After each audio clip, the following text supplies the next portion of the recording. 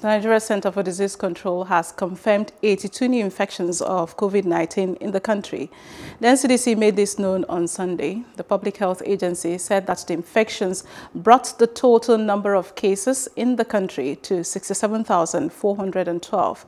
Nigeria had tested 756,237 persons since the first confirmed case relating to the COVID-19 was announced on February the 27th, out of which 67,412 were positive. The agency said the new infections were recorded in 10 states and the Federal Capital Territory. Lagos State recorded the highest number of cases with 48, followed by Rivers with 8, Kwara and Yobe 6 each, and Katsina 5. Other states were FCT with 3, Nasarawa 2, Plateau 1, Ogun, Kano, and Osun 1 as well. According to AIDS, as of November of 2020, 82 new infections were confirmed and recorded in the country.